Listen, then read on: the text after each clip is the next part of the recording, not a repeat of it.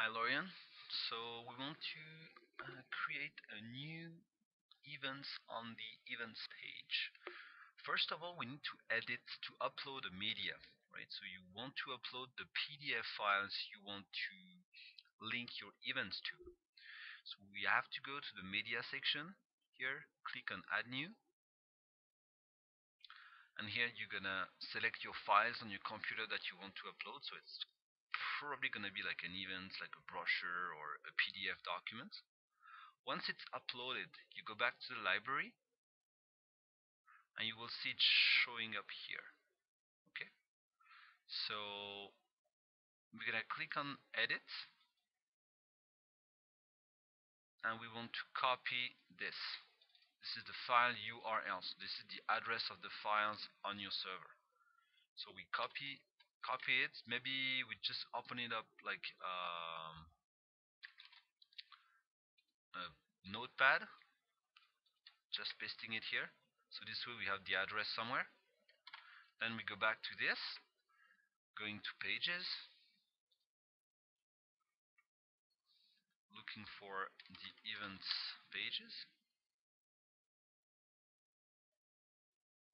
and click on events. Now we just want to copy this, enter, pasting it. We're gonna of course change the wording, so it's gonna be my event, like this. Now you have your cursor right in the middle. You click on insert edit link, and here on the URL you're gonna copy paste the URL we've just copied before. So this one. Alright, we're just gonna copy it here.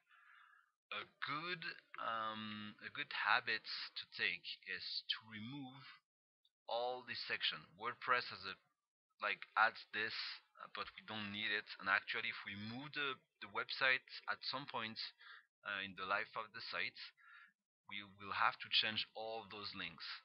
So it's a good habit to delete this section here and just leave this. It's gonna work here with the you have to have the slash at the beginning, right? Otherwise, it's not working. We're gonna open this in a new window because we don't want the PDF to open up on the same page. Usually, it's a good good standard to open the PDF on a new tab or window. Just click on update and we update the page,